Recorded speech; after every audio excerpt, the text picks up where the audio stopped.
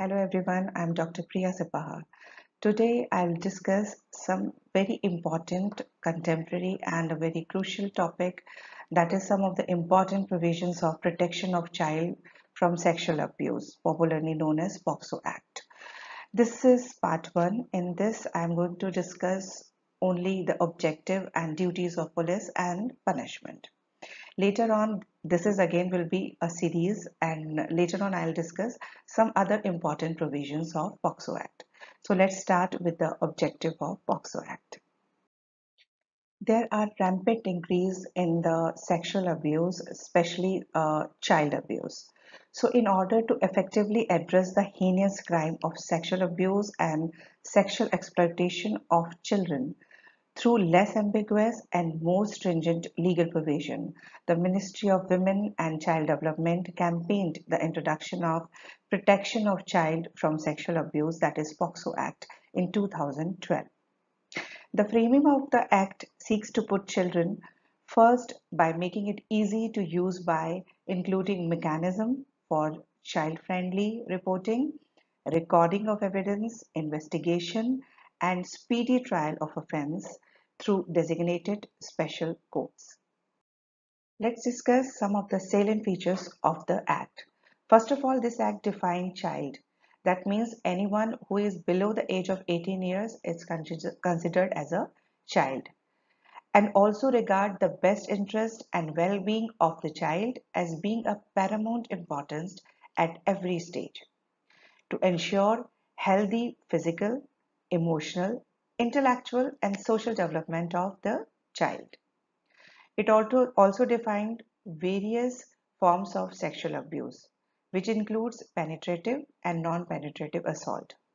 It also includes sexual harassment and pornography, and deems a sexual assault to be aggravated under certain circumstances, such as when the abused child is mentally ill or when the abuse is committed by a person in position of trust or authority vis-a-vis the child, like a family member, police officer, teacher, doctors, and so on. Further, people who traffic children for sexual purpose are also punishable under the provision related to abetment of the Act. The Act prescribes stringent punishment graded as per the gravity of the offence, with a maximum term of rigorous punishment, imprisonment of life, and even death in the Amendment 2019, and fine.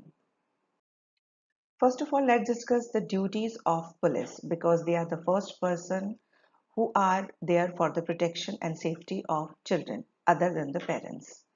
But if the parents are the offender, then it is a duty of the police to take the cognizance. So, as per Rule 42 of the Act, when police receive information of an offence, now listen properly. If police receive information of the offence of three types. First, either if it is committed, or it is attempted, or likely to be committed, it is a duty of the police officer to first register an FIR, then provide a copy of a FIR to the complainant. Then, if a child is in a medical emergency, arrange the same immediately without delay. Then, take the child to the hospital accompanied by a parent or any person the child trusted. Ensure the sample collection for forensic examination.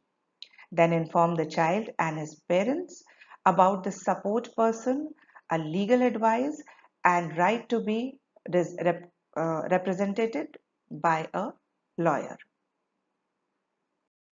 Some other duties of the police.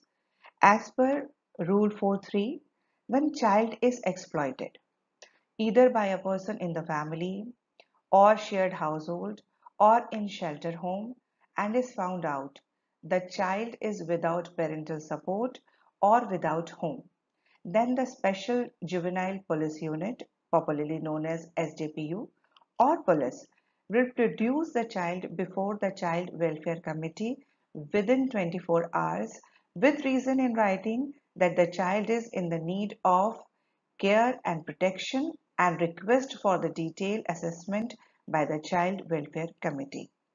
after making a detailed assessment, and as per Rule 4.7, the Child Welfare Committee will provide a support person to the child. Next duty of police are, as per Rule 4.9, the police shall within 24 hours inform the special court of the support person provided to the child in writing. Secondly, as per Rule 4.11, the police shall inform the parents, support person, guardian, as the case may be, about the development of the case, arrest of the accused, and details of various applications filed. Other duties, as per Rule 4.12, the police shall inform the parents or support person or guardian some of the following things. First, availability of medical services, then procedural step involved in criminal prosecution, then availability of victim compensation, then arrest of the offender, then filing of charge against the offender, next dates of court proceeding, then bail or release of the offender, then rendering of verdict and sentence imposed on an offender. Now punishment. In this particular slide, I will explain some of the offences mentioned under this Act and punishment as per 2012 Act and also amendment in 2019. So first type of offence is penetrative sexual assault on a child. For that, in 2012, the punishment was minimum 7 years and maximum life imprisonment and fine. Whereas in 2019, now the minimum is 20 years and maximum is life imprisonment. Here, life imprisonment means imprisonment for the remainder of natural life of that person and also fine. Second is aggravated penetrative sexual assault. For that, in 2012, punishment was minimum 10 years, which may extend to life imprisonment and fine. Whereas now, the minimum is rigorous imprisonment for 20 years, that is minimum, and maximum is death penalty and also the imprisonment for life. Here again, imprisonment means for the remainder of natural life and also fine. Third is sexual assault. Here, sexual assault means sexual contact without penetration, for which the punishment is 3 years, which may extend to 5 years and fine, and there is no amendment. Fourth, aggravated sexual assault by a person in authority. For that, punishment is minimum of 5 years and maximum of 7 years and fine. No changes in 2019. Then fifth is sexual harassment of the child. Here punishment is 3 years and fine and no changes in 2019. Sixth is use of child for pornography purpose. Here in section 14 subsection 1, the punishment is 5 years and fine, and in the event of subsequent conviction it is 7 years and fine. And in 2009, although subsection of 14(1) is same, but there has been insert of section 14(2).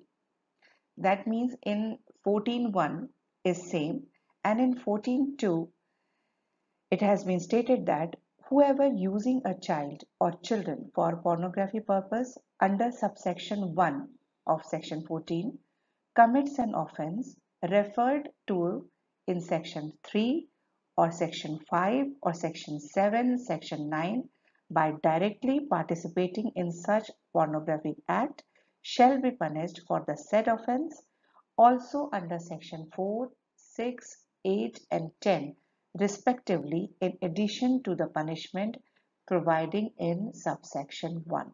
That means again in subsection 2 of section 14, the extension of punishment is if there is any offence under section 3, 5, 7 and 9 apart from section 13, then there will be an addition of the punishment under section 6, 4, 8 and 10 respectively. Then seventh type of punishment of offence is store or possesses pornography material in any form involving a child for commercial purpose.